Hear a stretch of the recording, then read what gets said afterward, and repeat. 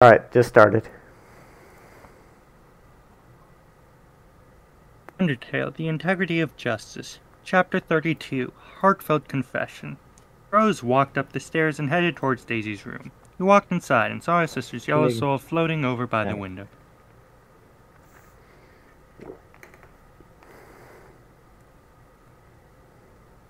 Rose noticed her soul was rather dim and wasn't glowing much.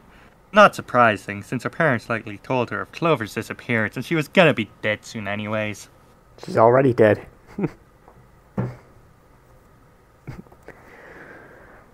Wait, am I on the wrong chapter? We're on 32, right? Yeah. Yeah? Yeah, we are. Okay. Alright. Hey, Daisy. Rose quietly said. Daisy's soul lit up a bit as she noticed Rose. Rose got close to her soul. So, about Clover and Melody. I have good news and bad news about them. The good news is Melody returned safe and sound yesterday. Daisy's soul lit up a bit more. Seems like she was glad to hear that. Rose continued. As for Clover, well, he hasn't returned. But we know he's alive, and he'll be in good hands until he does return. Daisy's soul listened to Rose as he relayed most of what Clover's note said back to her. In response, Daisy's soul glowed the bright yellow. Rose guessed she was happy to know her brother was at least alive and well. Well, that's all I really wanted to say. Thanks, Daisy. You know, even if you don't have a physical body anymore, I'm glad you're still with us after all these years. Daisy's soul floated above Rose and landed on top of his head. You still like doing that, huh? Well, let's go downstairs and watch some cowboy movies. Rose walked out of Daisy's room and headed downstairs, while his sister's soul laid atop his head. Clover laid down on his bed, still exhausted after yesterday's events. Kanako's parents have decided to take care of him indefinitely until the barrier is broken, and he doesn't have to worry about being caught by the royal guards since Toriel returned to take the throne. Needless to say, everyone was heartbroken over the king when Toriel made the announcements, but she's trying her best not to let everyone give up hope, and stated a new policy that every human that falls down here won't be treated as enemies but as friends. So now the royal guard pretty much disbanded. Clover wondered what Martlet was going to do now, since she was still part of the royal guard and probably out of a job. Clover also wondered how Melody was doing. Figured she'd probably go and get more human souls back to the fans first, and she'd find a way to break the barrier. Knew she could do it, knowing how headstrong she is. Clover heard a knock on his bedroom door as he heard Kanako's voice. Clover, can I come in? I sound like your Scottish dad, don't worry. Yeah, you can you can come in, Scottish Kanako.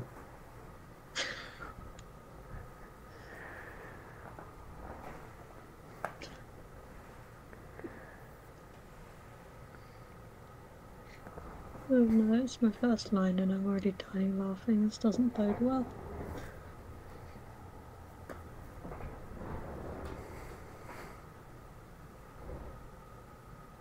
Okay.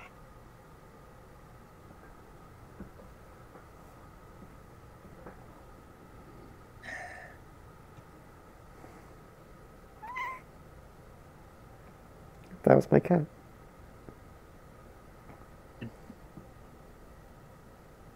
Did you say your line? I didn't hear it. Oh yeah, I already Yeah, said my I line. said it. Okay. Clover responded. Kanako opened the door and entered Clover's room.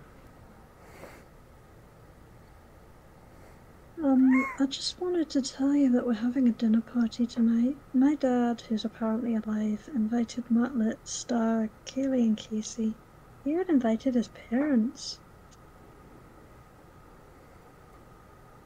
Clover smiled excitedly. Wow, really? Can't wait for tonight then.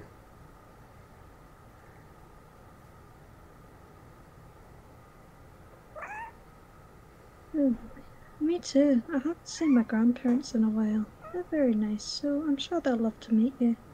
Anyways, I gotta go, Clover. Alright, see ya, Kanako. Alright, bye. Get fucked. Kanako Jeez. said as she closed the door. Clover picked up a book on his dress and began reading to pass the time. What a bitch. Melody heard a knock on her front door and quickly went over to open it, with the green soul following her. Oh boy. That must be them. Melody opened the door to see a middle-aged woman with green eyes. Her eyes widened in shock as she saw the green soul flowing behind Melody. Is it Sunny? The woman said as the green soul quickly floated over to her. The wind gently caressed her daughter's soul as she cried. Thank you for freeing my daughter. It's no problem. Melody responded, surprised at how calm the woman was after finding out her child's dead. Thanks again so much. The woman said as she walked back to her car. Melody smiled as she closed the front door. Well, that's all of them. Good to know those children are finally back with their families. Suddenly, Melody's mother walked into the room. Melody, the news station just called. They're scheduling an interview with you tomorrow. Melody smiled excitedly as she heard the news. Wait, really? Yes, they did. It's not surprising. You know, you're the first person to come back alive from the underground after all. Yeah, I suppose that makes sense. But this is good. I can finally tell everyone how nice the monsters are and how they deserve to be free. I can convince everyone to try and find a way to break the barrier, and maybe with my newfound soul power I can help in doing that. Melody's mother chuckled at her reckless optimism. You sure seem excited. Well, we'll discuss all that tomorrow. In the meantime, how about we go out for dinner tonight? Just you and I. We haven't bonded together in days after all. Days. Melody nodded excitedly. Oh my god, I'm so glad to get to spend the time with my mother after not seeing her for a couple days. I would love that. Great, let's get ready to go then. Alright, I'll head to my room and get ready. Melody said as she went up to her room to get ready. Melody was happy to see she'll finally have a chance to get a good word in about the monsters and convince humanity to set them free. And Clover will finally get to go free as well. Melody walked into her room, ready to do anything to set Clover and the monsters free, not realizing it was a hopeless cause. You never know. Oh no, it is.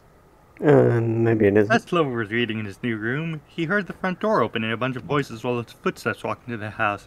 Looks like the visitors were here. Clover put down his book and walked out of his room. When he stepped into the foyer, he saw a bunch of familiar faces, including some new ones.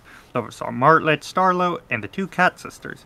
He also saw two old-looking fox monsters, which he figured to be Kanako's grandparents.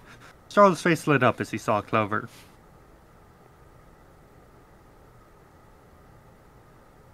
Howdy, Clover. Me and the main cast are here to insert ourselves into your life again. Clover shyly waved at them. Hi. Martlet went over to Clover and hugged him. I'm so glad you're alright and stuck in the underground so we can keep bothering you.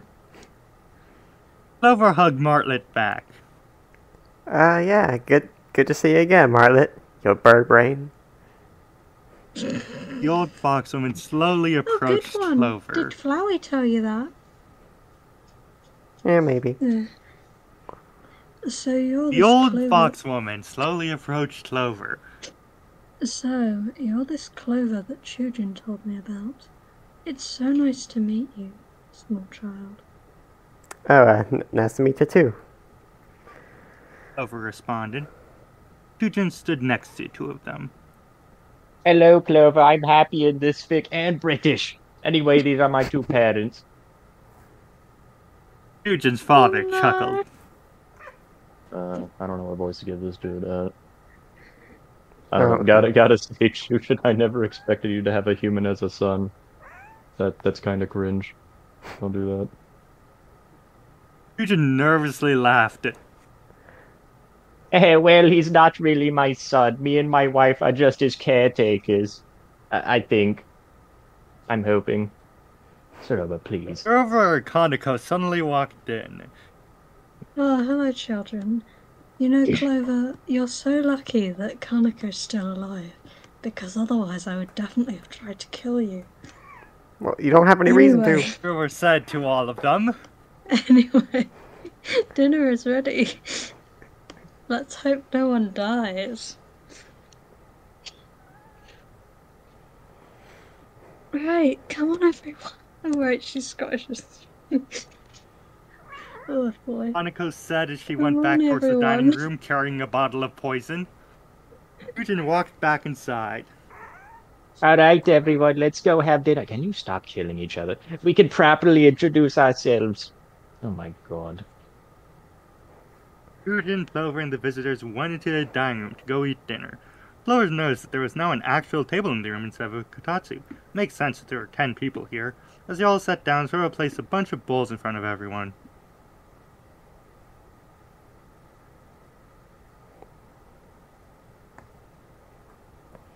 Right. We're having corn chowder for dinner tonight, Clover. Fortunately, yours isn't poisoned this time. And this time, Star here lent me some of his family's best quality corn to make this. I should probably have married him instead. Sorry, children. What the Starlo hell? tipped his cup. There's Starlo no is problem, Robo. disappointed that he's being once again reminded that his lover chose a fox over a stable financial future. Tipped his hat. I'm literally rich in the game. What are you talking about? It's no problem, Roba. Stop reminding me. Casey's face lit up as she looked at the corn chowder bowl in front of her.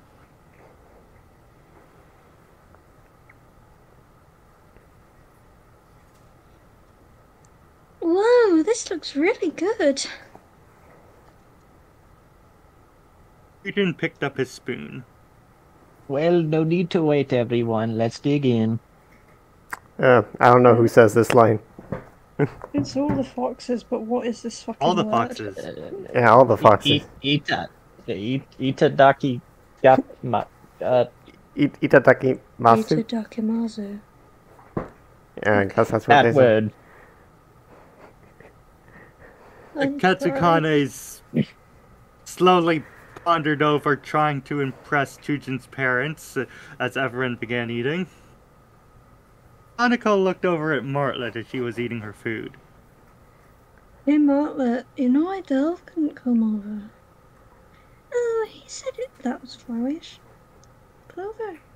Oh, he said he was busy running errands at his house. Allegedly, Martlet answered, trying to hide the fact that they've used their vines to kill the vampire.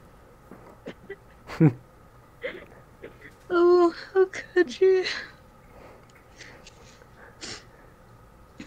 Thanks for inviting me and my sis over, Chujin. This food is really good. Kaylee said as she swallowed her food. It's no problem, Kaylee. You're one of my best friends, probably. Don't betray me in later chapters. This shit always happens. It's the last chapter, don't worry. Chujin said as he smiled. Starlo smirked. Well, you can thank my family's amazing corn farm for the food in front of you. Oh, and Soroba cooks too, I think. Do you cook anything other than corn chowder? I've never seen you cook anything. Yeah, she always cooks Maybe it. I would if you'd stop throwing corn at me. Wait, she's not Cobra We said, literally proud of only have that. herself.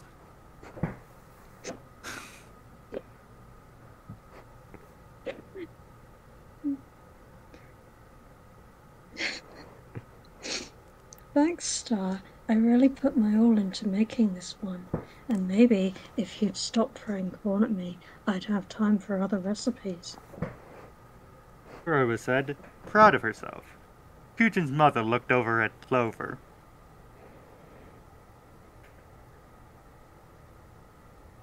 All right. So Clover, what's your story? Clover put down his spoon. Well, me and my friend Melody fell down here a few days ago to save the 4 missing children. And we were able to do that, but only Melody was able to leave, since she observed the only boss monster soul down here. Clover sighed before continuing, hoping that they didn't catch on that he just admitted to murder. I told her to be the one to absorb it, since I felt she'd be the best one to leave, rather than me. Well, that's very brave of you, I think. You killed someone. Eugen's father said as he smiled, not wanting to get on the murderous child's bad side. Eugen's mother smiled. Clover, there is something you should know about me. It's that I'm a serial killer.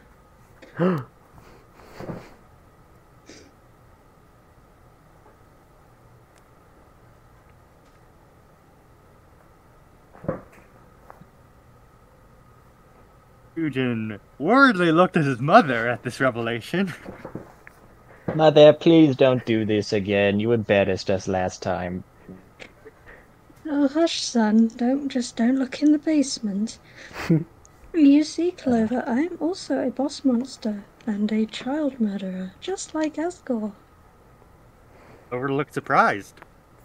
Wait, you are? Oh, let me pull out my gun real quick. Eugen's mother nodded. Yes, dear, why do you think Eugen's an only child? Anyway, as you can see, Clover, I'm getting very old now, apparently. And I'm aware I don't have much longer left to live, although I will probably outlive you.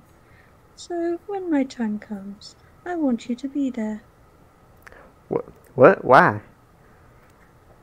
Clover asked curiously. So you can absorb my soul and join Melody on the surface, and then I can possess you and kill everyone. Clover nervously smiled. I'd rather you not do that. Besides, I'm sure Melody would find a way to break the barrier by then. Of course, Clover, but in case she doesn't, I'd be more than happy to let you absorb my soul so you can leave. And die. Clover nodded as he smiled at her. Alright. Thank you. That totally means a lot. Are you sure, Mother? Eugen asked. Oh, of course, son. If my soul can help this child escape, then I'd be more than willing to do it. Plus, the Underground's getting a bit bereft of people to kill. Eugen's mother responded. Kanako was the first to finish her dinner. Dad, may I excuse myself? Grandma's being weird again. I want to go outside and get some fresh air and maybe call the Royal Guard. Oh wait, we don't have that anymore. Yeah, you're cooked. No, but darling, Eugen please get nodded me away from my approvingly, mother. warning her to be careful of James Bond if he comes by. Hey, he's down here. James Bond. Okay, James Bond is here, I guess. Okay, cool. It was a joke about the British accent. Oh. Oh, Sanoba, please let me get out of here. This place sucks.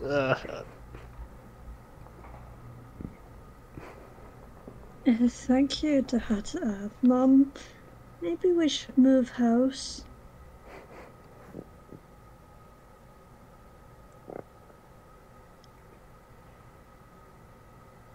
A few minutes later, Clover finished his food.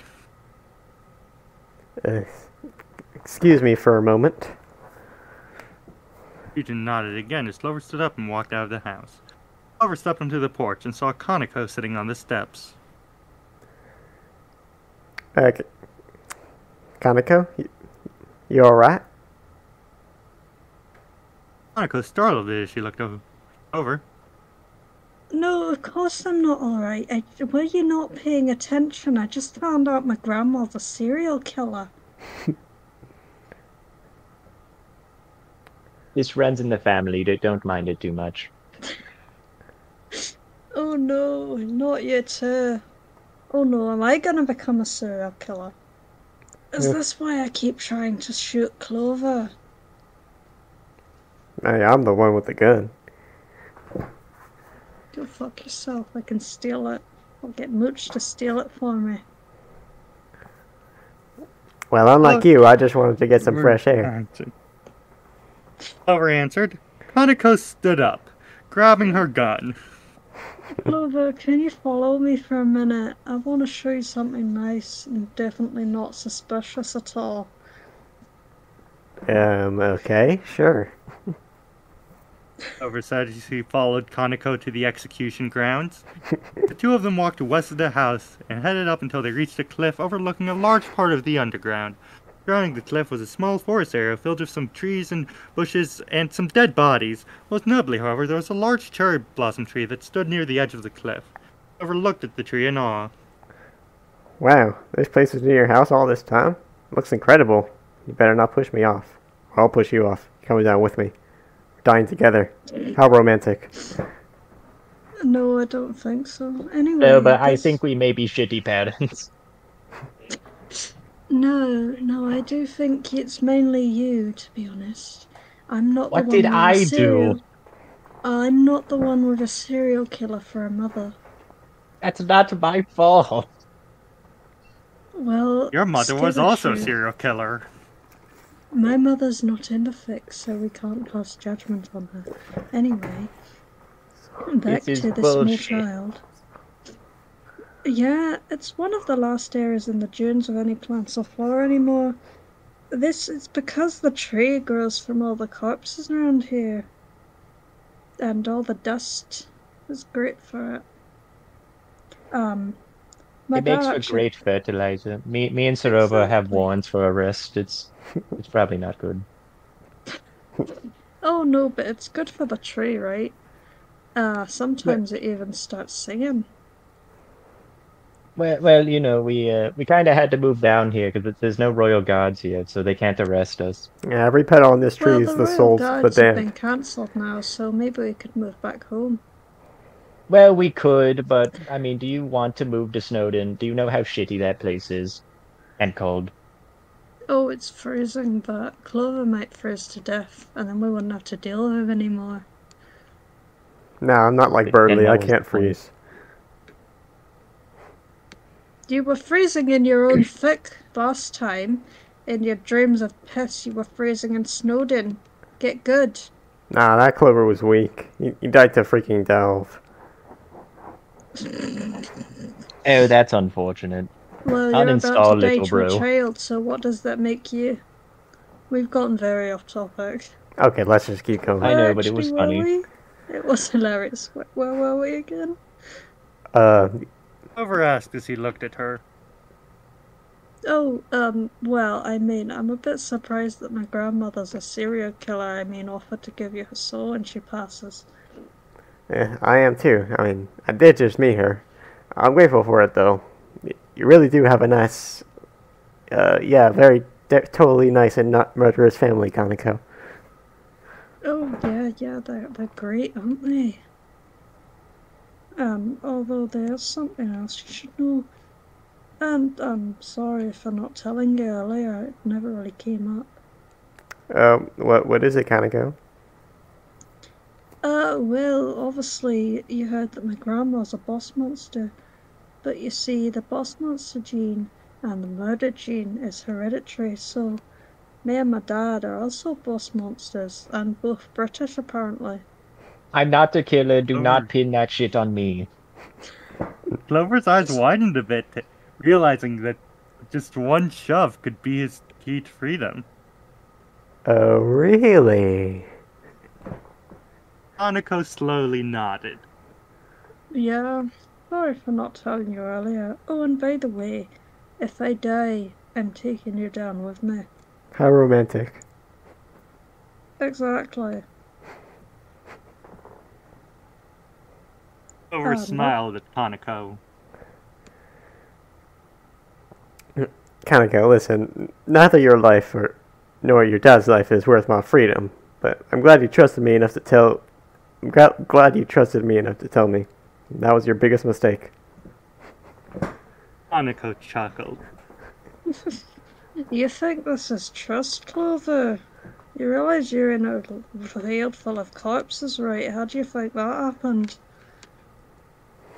Well, there's about to be one more. Clover and Kanako continued to admire the view, in a standoff of their mutually assured destruction. While the two of them stood next to each other, Kanako kept sneaking a few glances at Clover, checking if he's making a move. Now's the perfect time to stab him, tell him. Just gotta play it cool. So, Clover, there's something else I wanted to tell you. Kanako said as her face flushed a bit. Clover looked at Kanako. Yeah, what's up? It's just that, I want to thank you for being so gullible. I mean, being my friend and being there for me this past few days. A few Kanako days? said. You're shipping after a few days? Are you stupid? Yeah, goes fast. Clover chuckled. I should be the one thanking you for that, Kanako. I mean, if it wasn't for you and Dow letting us follow you, I don't know what me and Melody would have done. So, thanks again for that. Oh, well, you're welcome, Clover. What happened to Delve anyway? He's not here. That's why we kill him. He's not important enough. Let him leave. Let him be. You're just sad. Clover's eyes 'cause someone widened a shipped bit as his Starlo. face went. Right. Clover's eyes widened a bit upon hearing the news. What? Special? Kanako looked away nervously as she rubbed her hands together. I never said that. I think you're hearing things, do you? I don't know, I have dementia. Clover looked at Kanako curiously, waiting for her to finish. Kanako took a deep breath as she looked at Clover.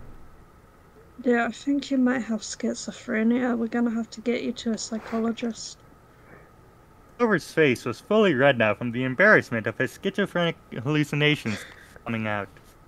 Oh, wait. Am I real? Clover stuttered.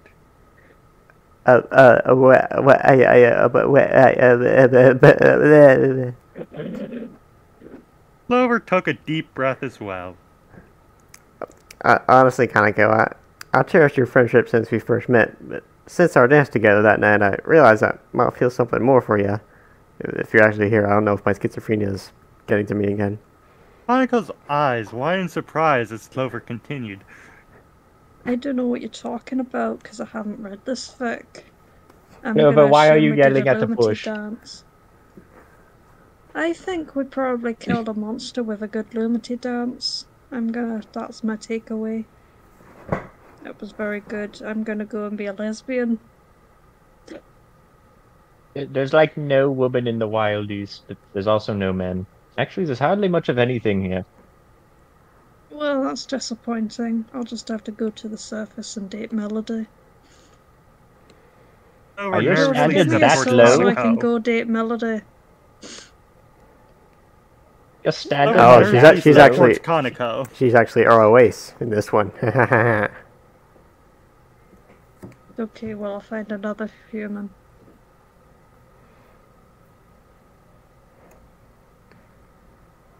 Where were we? Clover nervously stepped towards Kanako. Alright, Clover. Time to use that cowboy riz your brother taught you. Clover held Kanako's paw with his hands as he winked at her. Yeah, I don't mind being your Sigma. Kanako Clover, screamed we had internally 8 upon week hearing lessons this. for this shit. Well, I haven't seen the internet memes yet. They haven't made it down to the underground, so what the fuck is a Sigma there? Kanako composed herself as she smiled at Clover. I think you're too stupid. You need to get good. Just call yourself a Clover cowboy. you smiled idiot. as he held her closer to him.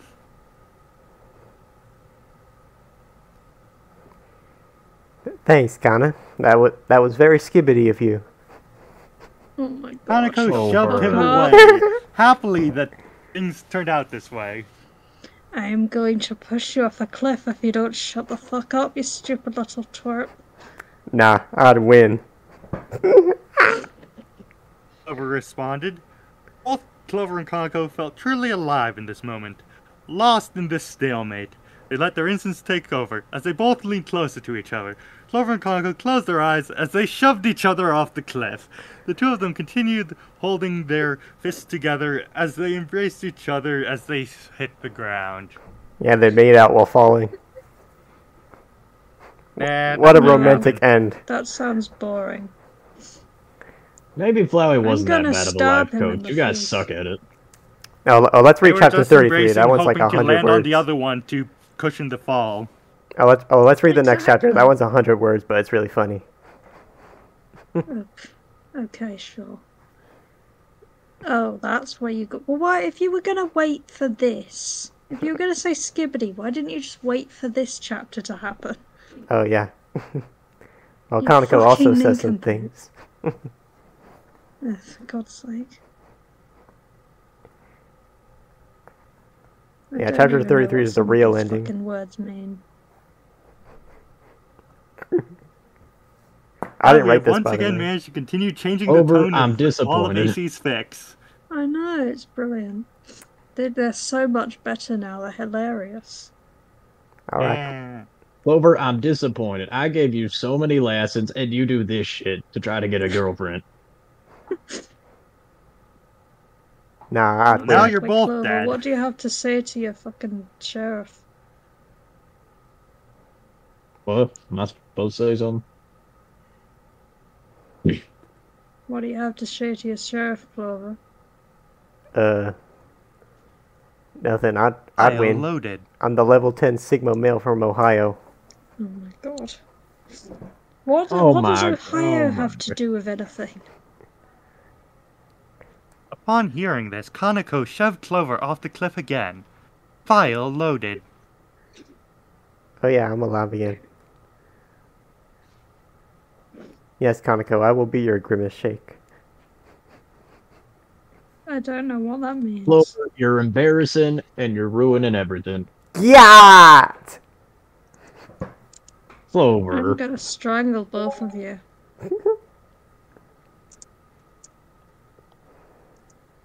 Clover, who taught you this shit? I didn't do it. Who did it? Clover, I don't think you should be around my family, even though they're clearly terrible.